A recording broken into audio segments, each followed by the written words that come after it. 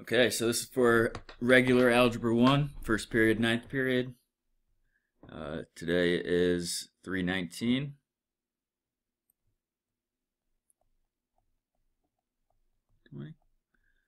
And we're going to start the second part of quadratics unit. So that first part was standard form. How do you graph from standard form? How do you find all the information from standard form? We found vertex, axis symmetry, y-intercept.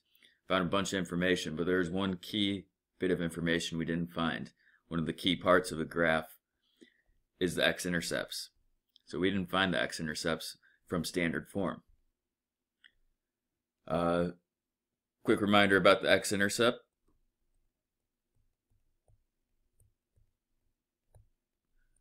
Okay.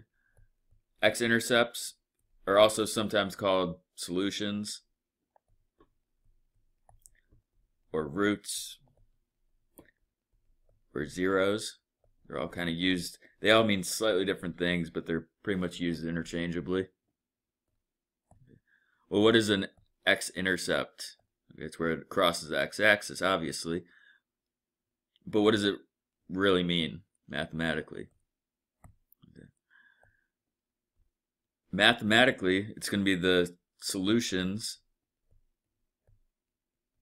to the standard form equation when it equals 0.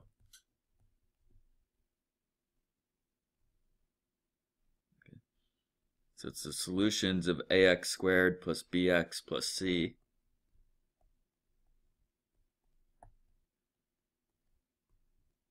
equals 0. Okay. Because the one thing all x-intercepts have in common is it's when the y value is 0. Alright, well that's a quadratic equation, and the only way we could solve quadratic equations is through everyone's favorite technique, which is factoring. Okay. So again, I said factoring was important, and I said it would come back again, and here it is. To solve that equation, we're going to have to factor and solve using the zero product property.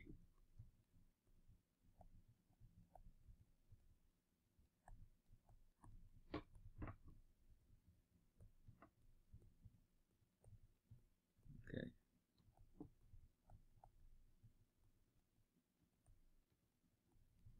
Now I know some of us are still a little shaky on factoring. I do have a lot of older videos about factoring.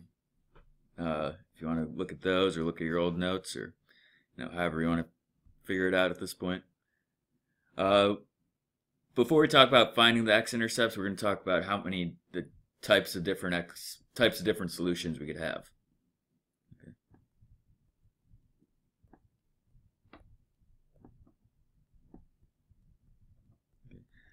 And this all has to do with the shape of a parabola. Okay. The most common one that we're going to have, and this was the most common one when we were solving quadratics, is you'd end up with two real solutions.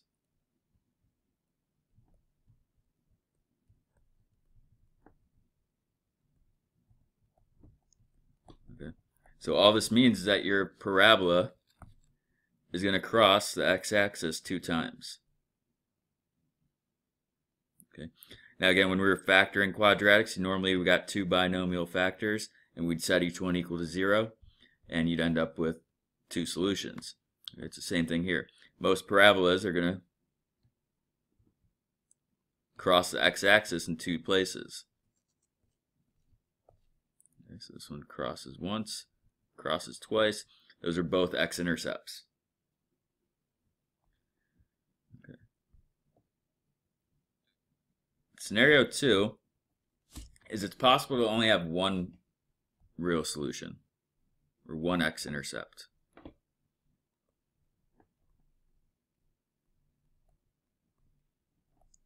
Okay.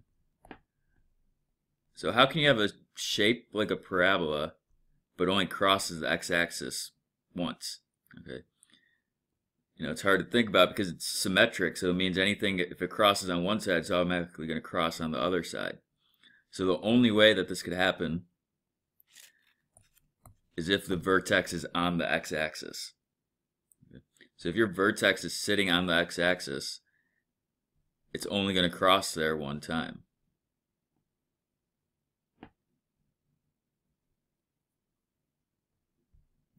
So that's how you get one real solution. All right, and then the last scenario is you could have no solutions, or no real solutions. So that means your parabola wouldn't cross at all.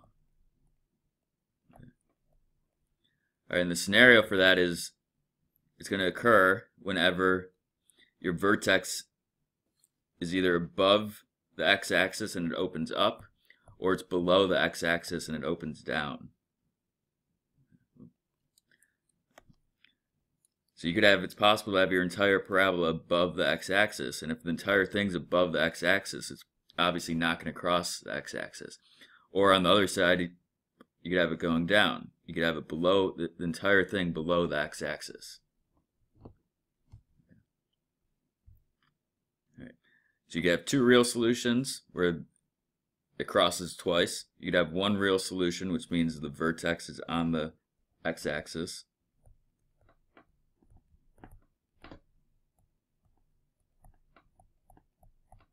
Or you could have no real solutions, meaning the vertex is above the axis and opens up, or it's below the axis and opens down.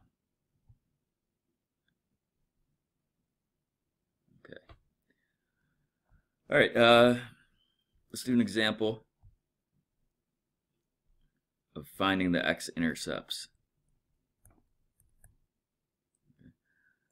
Let's do it with the equation f of x equals 2x squared minus 5x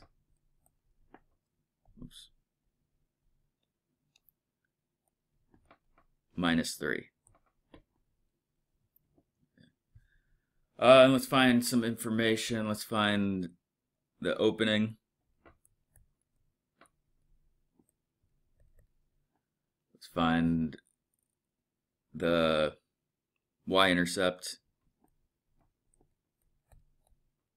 I'm going to skip the axis of symmetry and the vertex because this one ends up in fractions.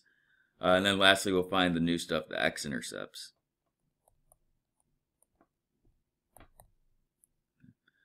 All right, the opening. Now remember, the opening only depends on the a value. Our a value is 2, positive 2, so it means it's going to open up. Because the a value is greater than, it's positive, greater than 0. The y-intercept, recall from the last lesson that the y-intercept is always the c value. So our y-intercept is going to be negative 3 because c equals negative 3. All right, and then the new stuff. How do we find that x-intercepts? Well, the x-intercepts are going to be the solution to the equation 2x squared minus 5x minus 3 equals 0.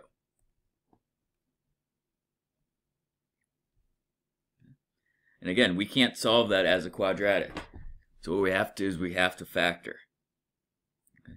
Now this is one of the harder factors. It's one where you have to, guess and check, basically. Okay. Now this one's an easier version because again, we know that the first two values have to multiply to 2x squared.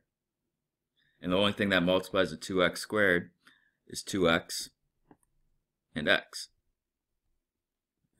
And we also know that the last term in each binomial has to multiply to negative 3. The only thing that multiplies to 3 is 1 and 3. Okay?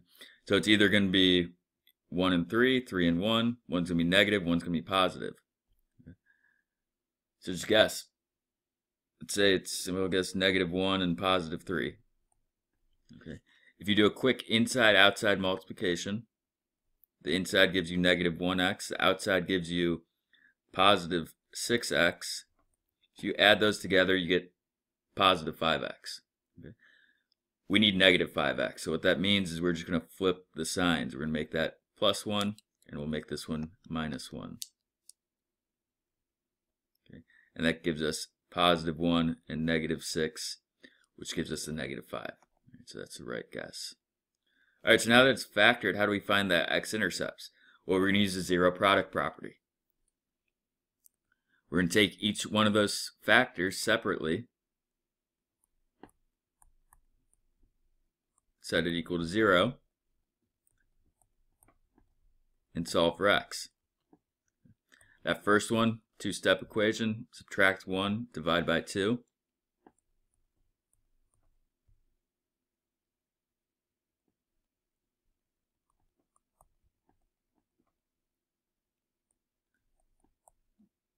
And you get x equals -1/2. That's x-intercept number 1. That's solution number 1. The other side, x minus 3 equals 0, one-step equation, add 3 to both sides. So your second x-intercept is x equals 3. Okay. So your x-intercepts are -1/2 and +3.